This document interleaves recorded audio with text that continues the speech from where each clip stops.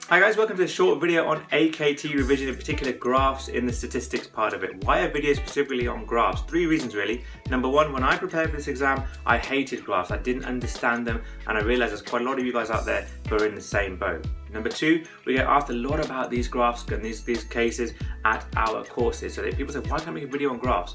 So we're doing it for you guys. And number three, we did a few social media polls recently on our Twitter and Facebook pages, and graphs seem to be the one thing that people needed when it came to AKT revision videos. So that's why.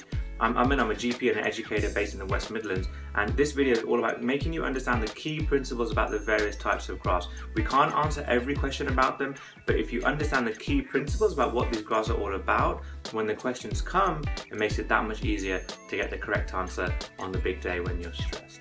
So let's get started.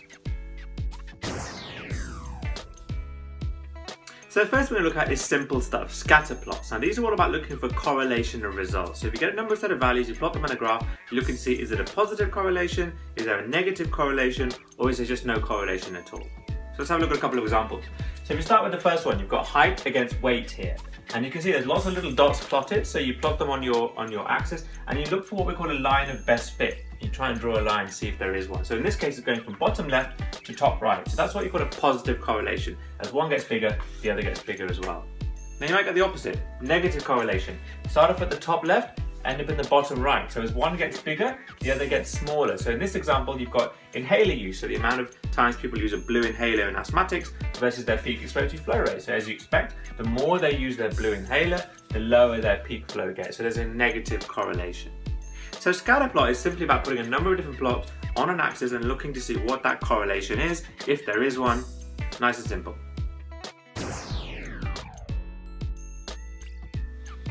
So the next thing to look at are box plots. Now box plots are a really simple way of looking at the variation of various sets of data, for example in 3 separate studies. So if you look here, we've got 3 individual studies, and they've all been looking at the effect of a drug on reducing the amount of cholesterol. Now, if you've got the results skewed across here, you can see that they're all as 3 separate boxes with what we call whiskers either side. Now what do these represent? Very simply, if you look at the box, the middle part of each box, the middle line, represents the median value of that study. So the median number of drop in cholesterol in that particular experiment or trial. The top and the bottom parts of the individual boxes look at the first and the third quartile when it comes to the results. So you're looking at the variation of spread. And if you have whiskers added to the top and bottom, they're not always there, but these can represent different things, but most commonly it's the maximum value in the study and the minimum value in the study. So it shows you usually what the outliers can be, but the reason you focus more on the box is that you get rid of those outliers and you're looking at the results between the first and the third quartile, which can be much more representative of what we're looking for when we're looking at clinical trials and studies. And the other thing that's worth looking at box plots is how big that variation is. So in this study, for example, you can see that the results were over a larger area of variation, whereas in the third study, you can see the results are much more compacted around the median value. So it's sometimes useful to look at that range and look at that spread. But that's all a box plot is. So hopefully, if it comes up in the exam, you know exactly what they are and how they can help.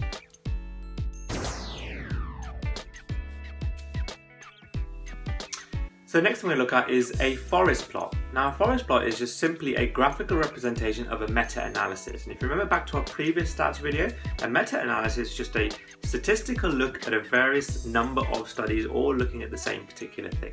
So this is just a way of putting it on paper. So this is an example, let's go back to our cholesterol one. So in this case, you've got 4 different studies, all looking at the effect of a drug on the reduction in cholesterol. So you have your reduction or change in cholesterol on the bottom level here. So the first thing to look at is the individual studies and the size of the boxes. So the size of the boxes represents the size of the study. So in this example, you can see that study 2 was by far the biggest study in terms of results or number of participants, or however you may look at it. The one additional thing you get in a forest plot that you don't, for example, get in a box plot is an average or outcome of all of those studies put together. So that's where the diamond comes in. So that when you look at the diamond, that's telling you what the overall mean result was for all of the studies. So in this case, you can see there's a mean drop in cholesterol of -1 across all those 4 studies. Whereas individually, you can see that, for example, study 3 showed that the mean cholesterol for that study actually was the wrong side of 0. It went up in that case. And you can see that in study 4, that's the study that probably showed the most overall reduction in cholesterol, just over -2. But when you put them all together, you look at the diamond, and that tells you that overall the mean was about -1 for that particular drug across these trials. And the other thing to look at with the diamond is where it crosses. If it crosses the 0 mark, then it's not statistically significant. Whereas in this case, the diamond doesn't cross that 0 mark, and therefore you can say it's a statistically significant result when you look at it on graphical representation.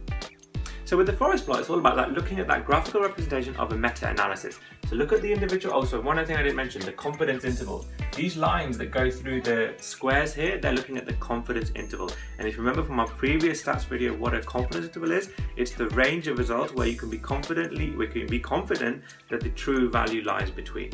So it's important to look at how big those are, and like we talked about in the previous video, the shorter the confidence interval, the better. And sometimes you get a confidence interval going through the diamond as well, so it's important to pay attention to that. But hopefully that demystifies forest plots a little bit, and when it comes up in questions, again, if you understand the principles as to what these things are, it can help in getting the right answer.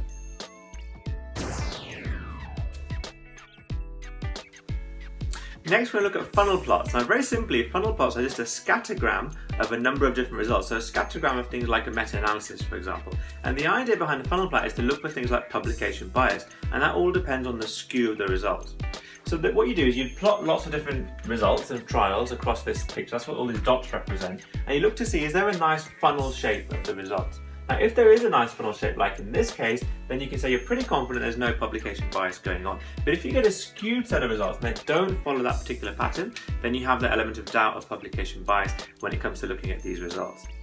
So essentially, it's just a scattered graph of looking at results from a meta-analysis and looking to see what that distribution is. And the idea is that if you have a nice distribution, the larger trials all tend to be nearer the average, whereas the smaller trials tend to be the ones that are the outliers, but overall that shape is preserved. So if you get a funnel plot and you get a question that looks like a funnel plot, just look at that distribution. Is it a nice even distribution, or is it skewed? And therefore you can start to make those calls about publication bias.